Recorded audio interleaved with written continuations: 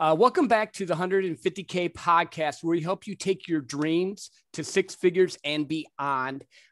It's an honor for me today. I actually am bringing you one of my guests today, Andrew Sayles, who I actually reached out to for help when I was doing door-to-door sales. I think it was 5 years ago. And this isn't just like one of those, he did it years ago. He actually runs teams, has his own business. Great story, but like I literally reached out to him because this guy was out on the street videoing closing people down. And as salespeople, you want to deal with people that actually are in the game, as we talk about. The gurus that are out there right now that did it 20, 30 years ago, they have some good points. But when you're doing sales all the time or training people with sales, that's just an amazing thing. So, Andrew, welcome to the show. And if you could give our audience a little bit of your background and all, that would be amazing. Hey, Joe, thanks for having me.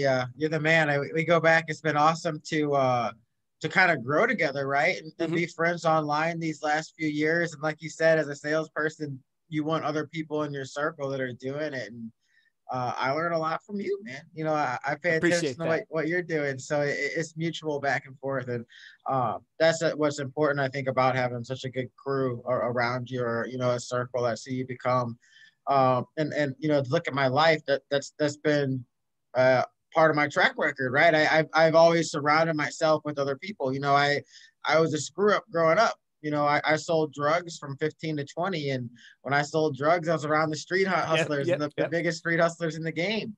And that's what I did. So when I was 20, I got caught. These cops beat my ass, took my drugs, and they let me go. So I thought I got robbed by some crooked cops.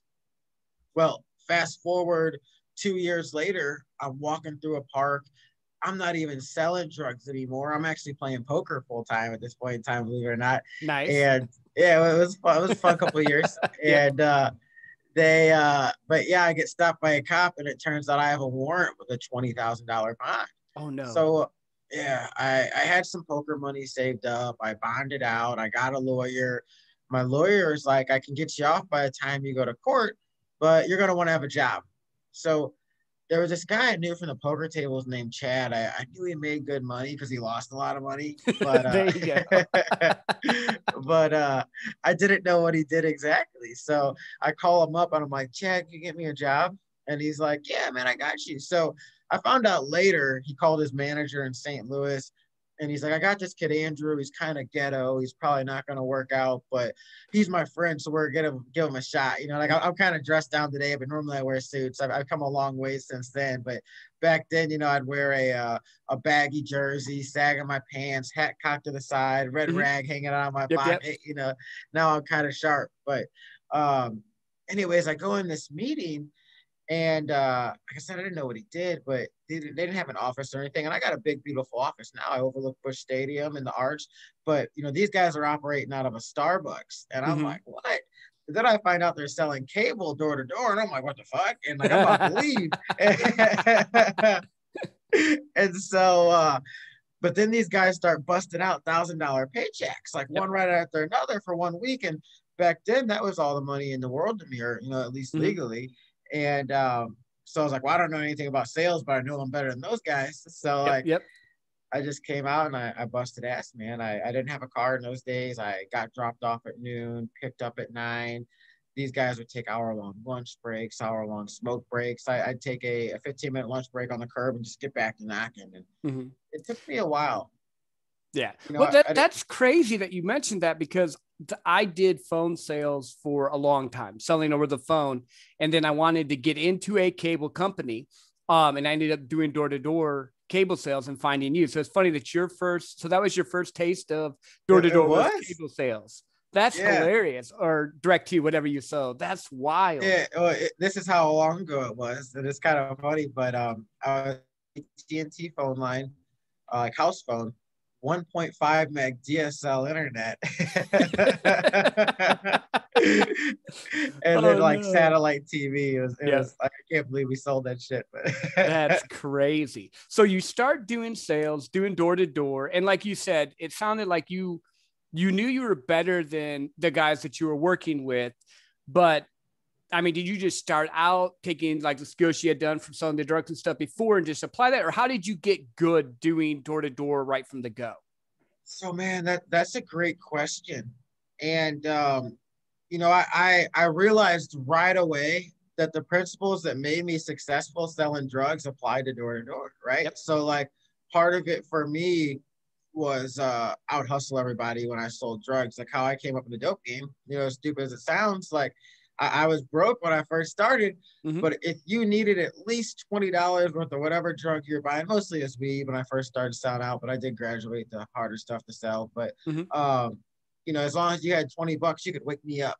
And like that just that was just what that hustle was, what set me apart from the competition. And like I continued that hustle, like if I saw somebody buying cigars at the store, man, they're buying that for weed. So like I'd be like, hey, you need some weed? I got the best, I'll give you a deal. And I just out hustled people like that. And I was always on my game, this and that. And then I figured out that, hey, these upper level people, they want somebody like me. So I started figuring out ways to connect with those upper level people and get myself better deals. And same way I scaled in door to door and other sales jobs. I would watch for people that, the guy that came to me 5-6 times a day with a couple of his friends and bought bag after bag after bag. I was like, hey man, how about I front you a quarter pound and you bring me back $250, and you're going to smoke for free and you're going to make money off these people. And so I would kind of, duplicate myself and disappear is what we call it in my company. And so I realized right away that those same principles would make me successful, and I just applied them in a legit business form. Gotcha. And for people that maybe they're just getting into sales, because a lot of people listening to this either are in their sales career or maybe are just starting out. And but for the door-to-door people, because we're talking about that at this point, how did you approach, like, did you have, like, when I first started doing it, I had a little bit of fear of, okay, what are they going to say or what are they going to do? How did you break the ice per se when you would go to the door? What was some techniques maybe you used? Man, so I got over that fear right away just because I wanted to make money, man. So like for me, the breaking techniques kind of vary on the product, right? Like some products, it's just like, or for me at least, like I'm straight to the point, I'm straight to business, but I do things that are designed to drop your guard. So my icebreakers are making it feel like I'm supposed to be there and this is something you need to do. And I guess that's how I would say I break the ice. I know some guys walk up and crack jokes and this and that. Not really my style. Maybe I'm a funny guy, but just like to kind of like be funny on the spot isn't my style. Like I'm just more like deliver value straight to the point and make it feel like it's something you have to do, you need to do, and I'm supposed to be there. Which is crazy because I'm that way on the phone. So when I do phone sales, I am Mr. Business. I'm going to solve your problem, fix all your stuff. When I did door to door, I literally would go up, and I'm in the Dallas-Fort Worth area. So if they were a Cowboys fan, even though I'm not, and everyone that knows me knows I'm not, I'm like, oh, you like the Cowboys? I would just start talking to them, and then be like, oh, by the way, we do this. It's kind of funny. On the phone, I'm like you, pop, pop, pop. On with the door to door, I don't know. It's just one of those. I guess I had to break the ice because I think this is what it is. Do you like doing sales over the phone better or face-to-face? I think I know the answer, but I prefer face-to-face personally. Yeah. And I love over the phone. I don't know why that is, but I love that over the phone sale. So, you know what I will say too, that I thoroughly, like, I guess versus face-to-face, but what might surprise you is my number two is either through Facebook Messenger or text messages. I've closed some big deals through Facebook Messenger and text message, and I'm totally comfortable selling there because I know other people are comfortable, doing business there. So like, that's my number two, and then number three would actually be the phone for me, ironically enough. And like I enjoy working the phones too, and I like phones and Facebook Messenger because it's easy volume. I can get up and send 200 Facebook messages, at 6 a.m. easily and get started before anybody else is even awake. Yeah. I think that's why I like the phone, because I make calls and I do email marketing and that type of stuff. So I'm able to just reach out and hit so many different people. So what are some of the, I'm going to ask you a funny thing first and we'll get back to the practical, because I know we talked about this before. with your business doing door to door all the time, and as what you can talk about, what has been some of the craziest houses you've gone up to? Like, I've had old dudes come out in their underwear. I've had couples fighting, but I know you've had some probably pretty crazy cool stories. Man, I do. I mean, like, how X-rated can we get? Well, this is on Apple Podcasts and Spotify, so we got to at least keep it to where we can be on the podcast. I got a ton of crazy stories, and what really funny one actually is I was training this new guy, right? And we're in East St. Louis, and if you don't know about East St. Louis, it's like the most hood spot in the country.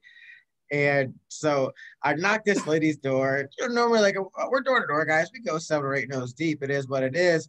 But like, if I'm training somebody, I might go 12 deep just to prove a point that like I don't give up.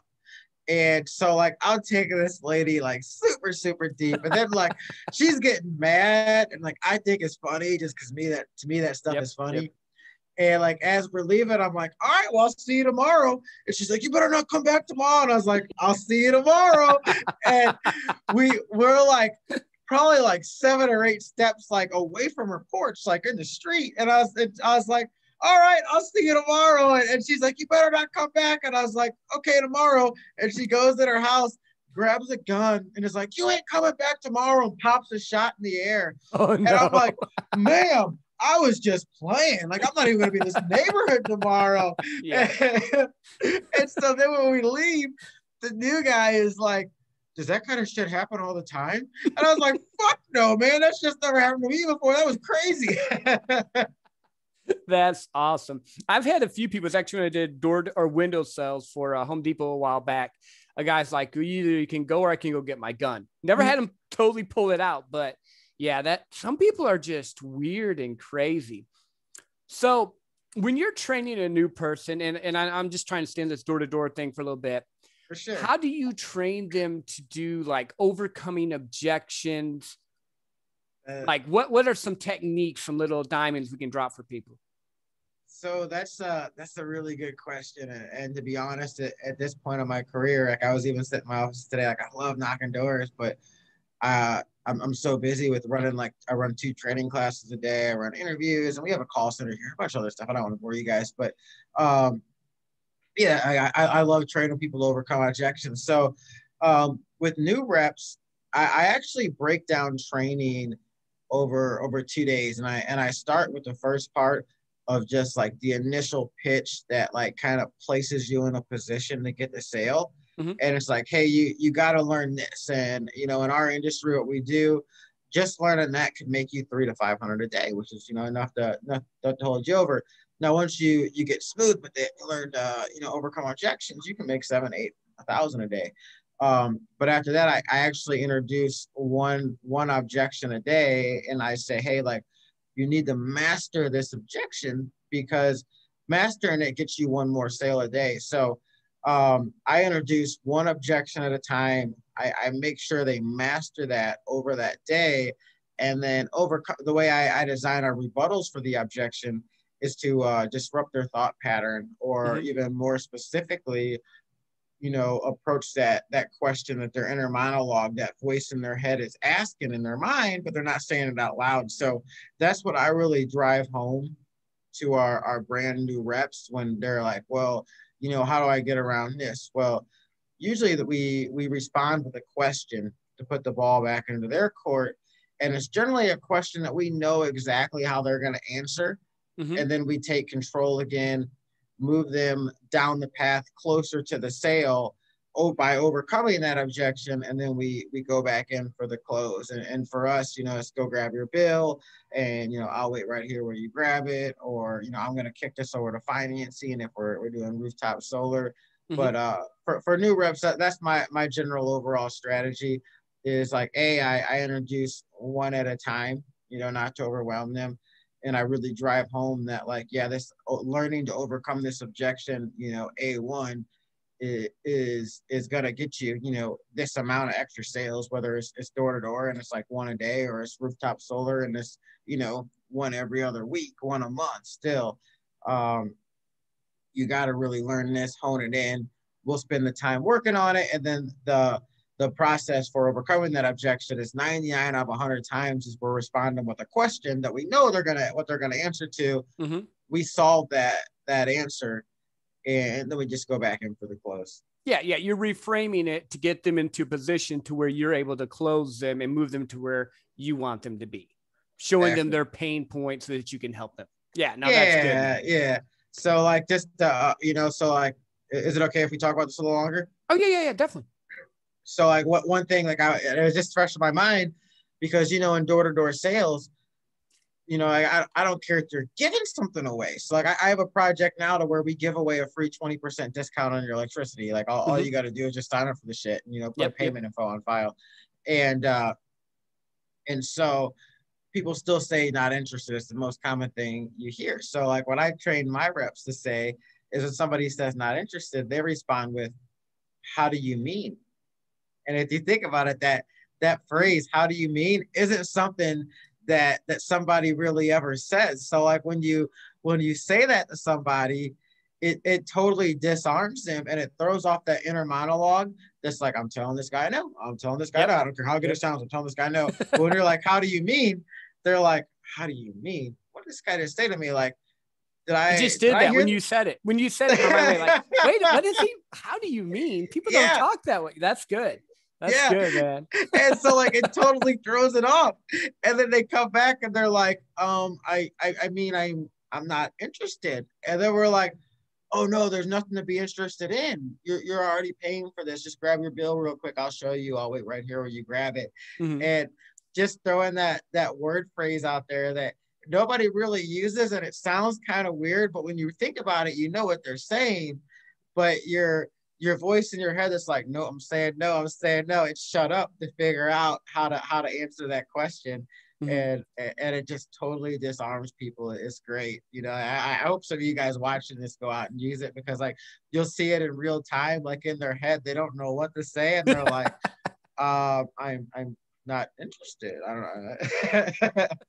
That's awesome. So with your guys, with the door-to-door and all, because you have multiple businesses, it sounds like you have more of a process that you have them go like, the straight line system. He did kind of that way too, where you follow it down the system.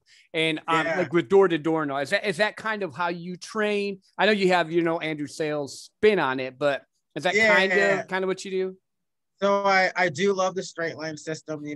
I've gone through everybody's sales training for the most part. I've worked for sales trainers before. I truly believe for door-to-door, the straight line system with the Andrew Sayles spin is probably the best that there is. But that being said, I do change some stuff up. Like for our simple sales, like our project's called Community Solar. We give away a free discount on your electricity bill every month, like 20%. It's so simple that you don't gotta like make it complex to where I have a 6-line pitch essentially that's designed to pretty much get you the sale. And those 6 lines, the objections, you'll get the sale. For rooftop solar, it is similar to straight line, but there's more freedom to move. Your boundaries are bigger, right? Mm-hmm. Like if you've ever done straight line selling, that there's the line and then there's the boundaries on it. And if you keep the sale within those boundaries, like if you're talking about the fish on the wall, you're way out here out of the boundary. But if you're revolving the sale, as long as you stay in those boundaries and work them back to the line and keep moving, you're golden. With a lot of door-to-door, I feel like your boundaries are right here, right? Mm-hmm. But as you get into like more complex sales, rooftop solar, roofs, maybe even alarms, hailstorms, stuff like that, those boundaries get a little bit bigger where you can kind of play in between and work your way back. But what I teach with door-to-door is, straight line persuasion, minimal boundaries. The pitch is designed entirely to disarm that inner monologue and get you to answer the questions that I need to hear. And then I already know how to respond to those questions and get you to do what I want. Yeah, because sales is simple. We just complicate it. I mean, we're finding a solution. We're solving that problem for them with the solution that we have, and we're asking for them to buy. It's really simple. We just try to make it too hard and complicated and crazy, which I did for years. Man. So have you ever heard of the buying chart? No. Tell me about the buying chart. So one thing I teach is the buying chart, right? And so it's like a line chart almost, that like there's a line going down and a line going across at a right angle. And so this line going across the bottom is time, and this line going up is emotion. And then there's a dotted line, and where time meets emotion is called the buying line. And so like every sale starts with time, right? You got to put the time in, like time outside of fucking where you're working. You got to go home, like you got to talk about what you're doing. Like all my friends, they know every campaign I have. They know to pitch for it because they hear me talk about it. They hear me on the phone and they hate hearing it. But I make at least 5 times as much money as any of them, so I'll talk about whatever the fuck I want, you know?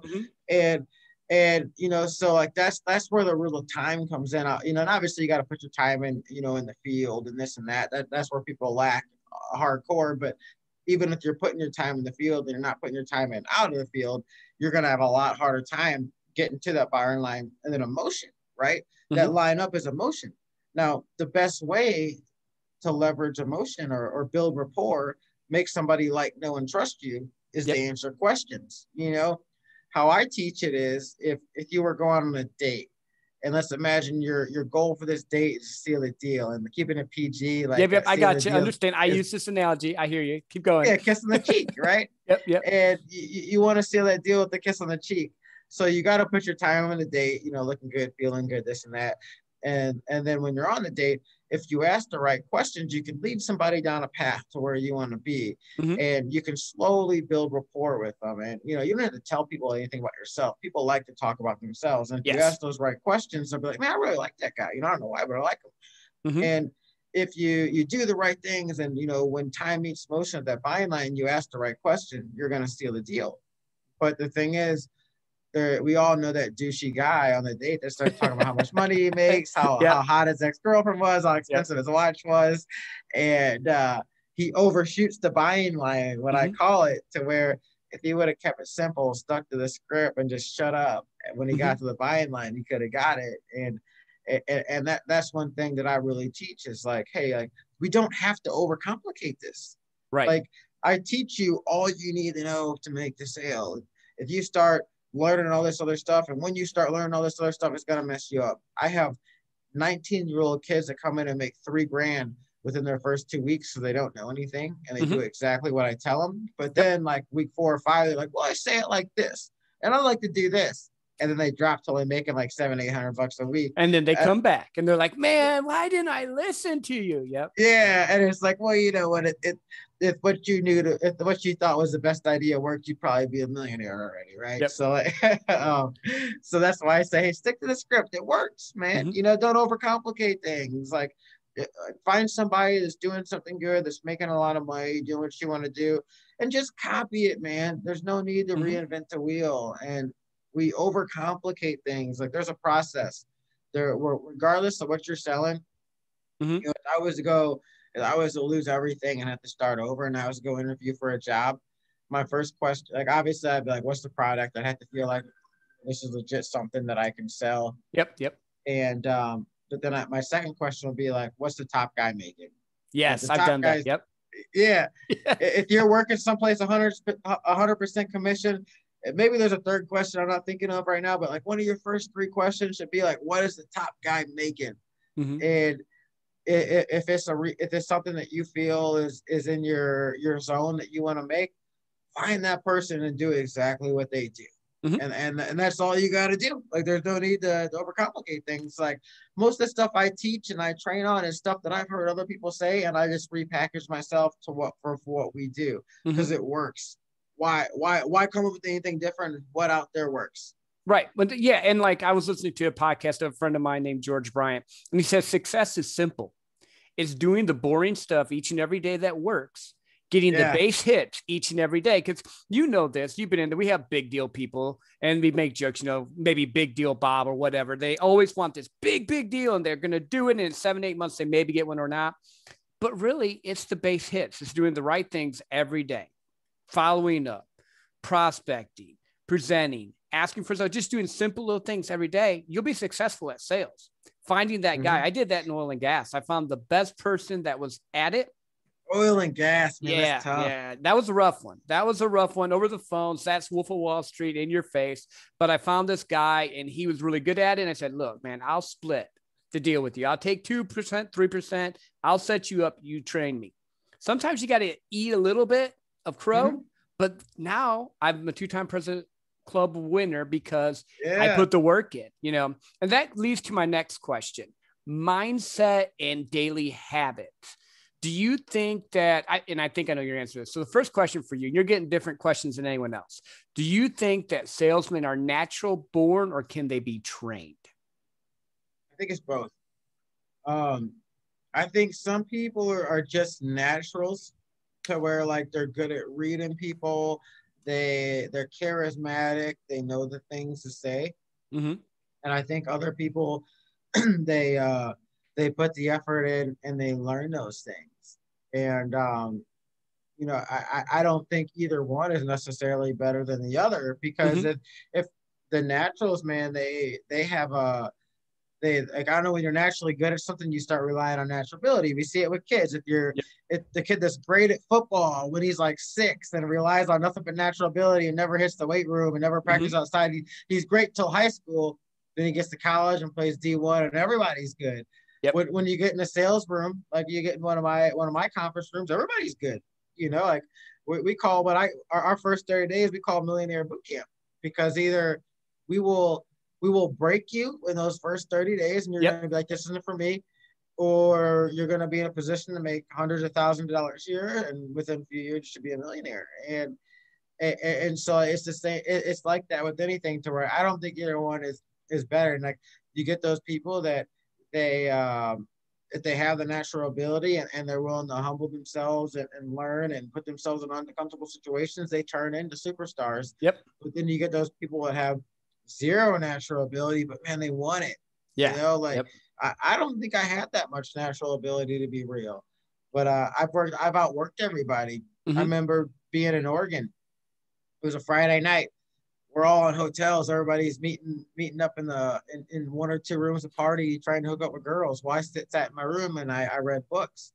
And it sounds lame as shit. You know, I'm a 22, 23-year-old sitting in my room reading books. But you know what? I got better. And I outworked those people. And, you know, I always had the hustle, right? I wanted to make money. You know, I might not have been the best salesperson, but I wanted to make money. Nobody would out hustle me. Yeah. And I would put that work in. And I read the books in my first 2 years of my sales career when all my mentors would tell me to read books and they'd suggest these motivational books. I was like, I don't need that shit, man. Like, I want to make money. Like, I'm motivated. So, like, all I did is read sales books. And then I got good at sales. I wasn't naturally good at sales. I was a good hustler. I hustled hard. And I spent 2 years reading nothing but sales books. And then I got good at sales. And then, you know, I wanted to be a leader. So I read a bunch of leadership books. And then I realized, well, everybody's not as motivated as I am. So then I started reading motivational books. And so like what Andrew Sayles is today is accumulation of what I put the effort in to learn. Like I'm not a natural, you know, like I worked for it. And like there's people that are naturally as good as I am, but they might not have the success I do because they're not willing to put the work in because they have to rely on natural ability. And that's okay. Like if you can be a natural and go out and make $100,000 a year and just blow your life, if that's what you want to do it. But I've just had bigger ambitions. Well, and I think that's true. I think a lot of times what ends up happening is the naturals get beat. Because I'm the same way. I fell into sales. I didn't just start like thinking I would sell stuff as a kid and all, but it wasn't like my thing. I thought I was going to be in management and training, and life happened. I fell into sales and I didn't know anything. So I'm like, I need to figure it out. So I started reading books, like you said, and just expanding and finding the right guy and then outworking people, just like you said.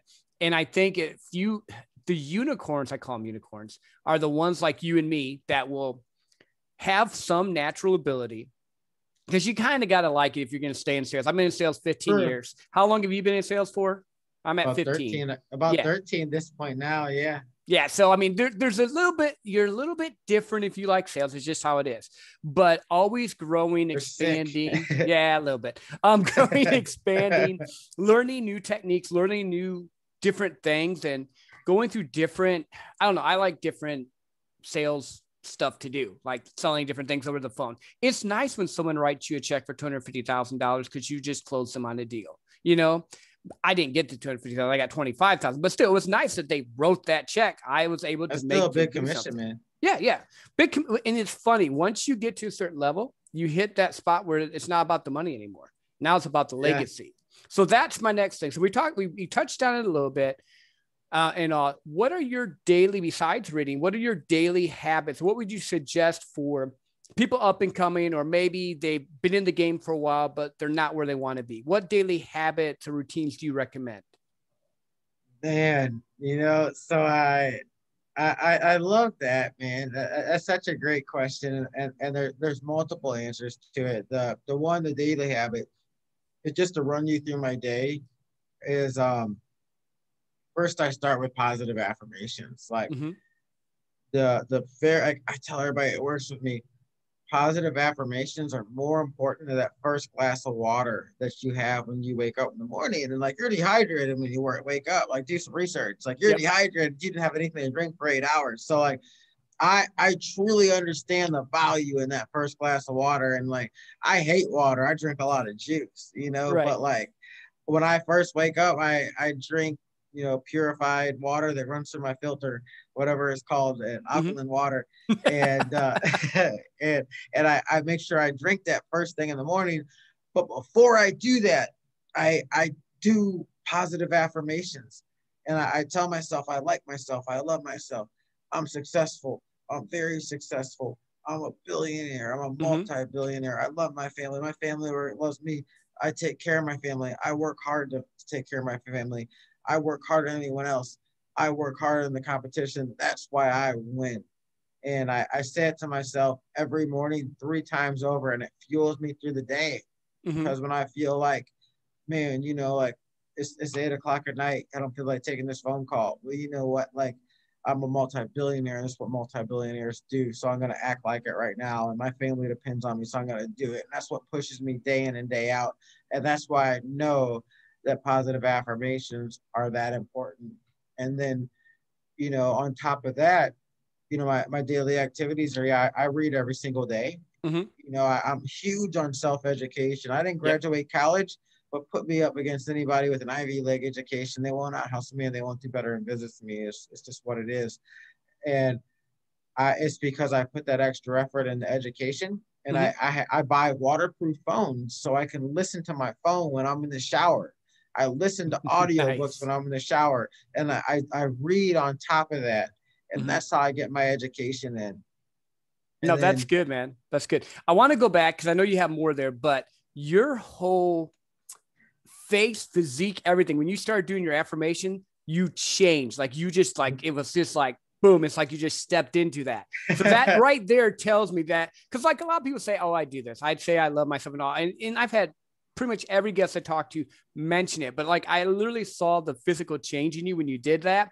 So I commend you on that, because that means you're doing it. Like, you literally just stepped into it.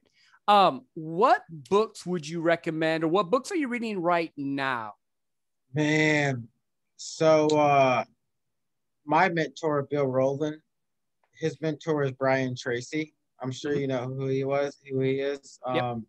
Just to show you how close they were, my mentor Bill passed away in January, and we did a remembrance Zoom call, and Brian Tracy was on the call with Michael Tracy, his son. Gotcha. So like Brian Tracy called Bill his second son. So I'm biased to Brian Tracy, and to say the least. But I'm a huge believer in Brian Tracy, Psychology of Selling, and Brian Tracy, The Art of Closing the Deal. I read each one of those once a year, just because every year I feel like I'm in a different place in my life to where I learn something from it.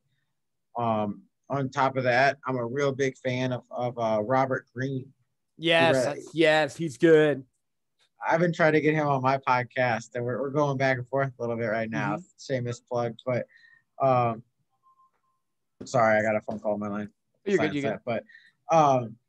But yeah, I'm a huge fan of him. 48 Laws of Power, the 33 Strategies of War, Mastery, The Art of Seduction. I literally read Dude, he is. I read his books once a year, and I take something away from it different every year. Like when I was coming up, and I'm still coming up in the sales game, but um, when I read Mastery, I learned a lot of how to get the most out of my mentors and better myself.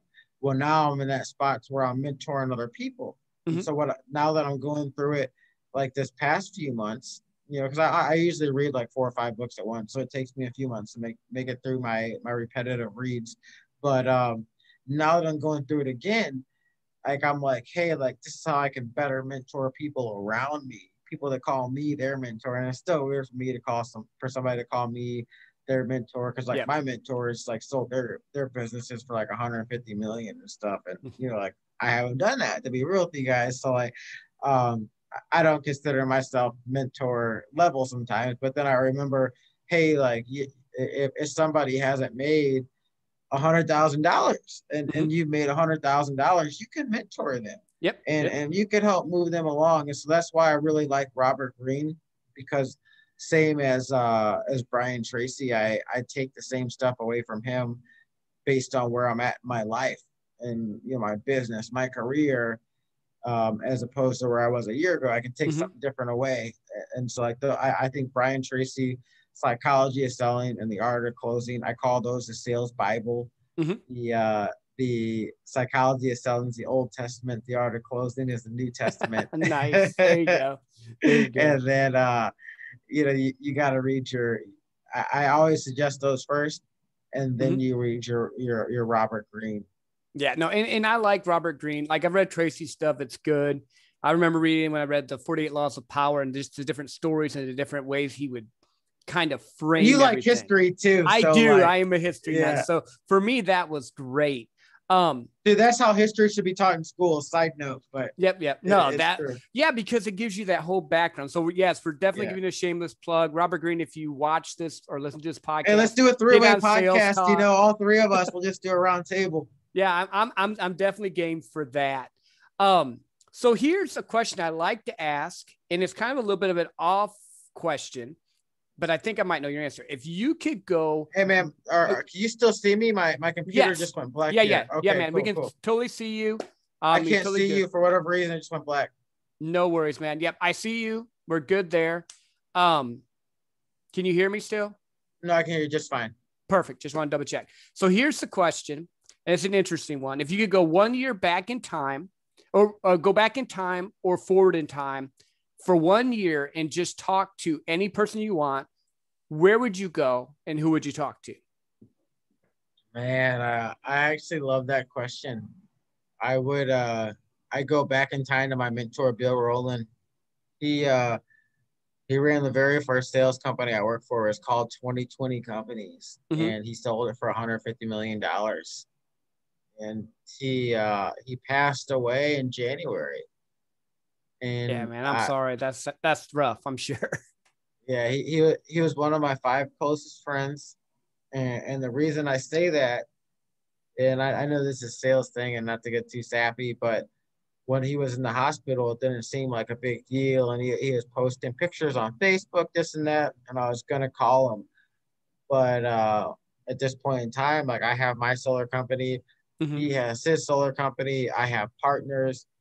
He was pumping me for information, and I just he got into solar after I got into solar, so Right, like right. it Gotcha, almost gotcha. was like a mentor reversal role where my Mm-hmm. mentor is trying to find out solar stuff, but some stuff he's asking is inside information. Yep, yep. And I was like, hey, I don't want to call him because we have this, and this going on. I want to get it cleared away before I call him because I just don't want to tell him about it.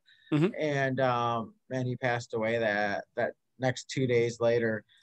And I've always wished I would have made that call, because no matter what, when I called him, even if he was pumping me for information, I learned something for him. So Mm-hmm. I do regret that, and Yeah. it's very disappointing to me.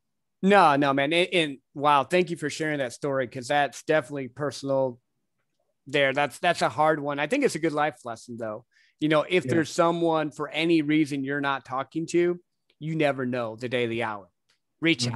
Mm-hmm. Get past the stuff. Yours wasn't like a bad thing. It was a business thing, and you're protecting your business. Totally get that. But A lot of people hold grudges way too long. So here's my next question. Well, first, let's do this because I don't like doing it at the end. Where can people find you? Because once you get to the end, everyone tries to drop off. So we're going to do some more stuff after this, so don't go away. But where can people find you and your stuff? For sure, man. So you can find me. I'm Andrew Sayles. It was Destiny. That's my last name. I'm on Facebook, Andrew Sayles, Sayles. That's Sayles. You can find me on Facebook, on Instagram. I'm the real Andrew Sayles. You can find me on Snapchat, Hustler at HUSTLERENT. I have a podcast myself. It's called Sales Tales, SAYLES, Tales, TALES. Joe's actually got an episode that I'm about to drop very soon. I kind of fell off on dropping shit on the regular because I got a lot of stuff going on, but no excuses. But yeah, so that's where you guys can find me. Awesome. Cool, man. Yeah, no, definitely. Definitely check his podcast out. Like it, rate it, comment it like you do with mine. So let's do some rapid fire, just some fun, quick questions. Mountain or beach? Man, mountain. I'm a snowboarder. Yeah. I used to be beach. Now I'm going more mountain. My 6-year-old can snowboard, man. It's fun for me. Steak or dessert? Steak, baby. I'm a closer. Steaks for closers. Money or legacy? Legacy, and I love that because side story. So me and my best friend, we both grew up selling drugs together, and now we have offices next to each other. I have this office with the view of Busch Stadium on one side, the Arch on the other. Oh, my best friend's right next to me, so we went from sharing a dope selling corner to selling offices, sharing office. He manages my call center. That's awesome. Yeah, it really is. What we were talking about today, and it's like, it's all about the legacy, right? Like, I like making money. I'm good at making money, but I don't want my kid to have to worry about money. I want him to be able to chase his passions, and just money's taken care of. Yeah. No, I'm with you all day. I'm with you because, and like I said earlier, once you get to a certain level, you can only go on so many trips. You can only buy so many cars. You can only do so many stuff. But the legacy that you can leave for other people, the people you can impact, touch, whatever, you want to do, family, churches, life, whatever that is, that's when it gets to be fun. Because once you get over the 100K, and that's why I even started this podcast, was once I got over 100K, I could finally breathe and start to dream again. Yeah. Because before then you're like, oh crap, I got to hustle, got to do this, got to do that. Oh, now it's like, no, I can dream. What do I want to do now? Because I'm not worried about that. So, I mean, that actually, I think is going to be a perfect ending for this time. We're going to have you come back and talk more about door knocking, maybe more about your businesses, some of the other stuff. I'd love to, man. It was fun. That'd be awesome. But yeah, thank you everyone again for being here, listening into the 150K podcast, where we take your dreams from 6 figures and beyond. We are now on Spotify, Apple, pretty much anywhere you listen to podcasts. Check mine out. Check out Sales Tales. Leave him a comment. Listen to his stuff. It's great. I appreciate each and every one of you. Share the crap out of this. Tell your friends, family, and all. And we'll see you next time. Thanks, homie. I appreciate you bringing me. Podcast. Yeah, man. It's been perfect.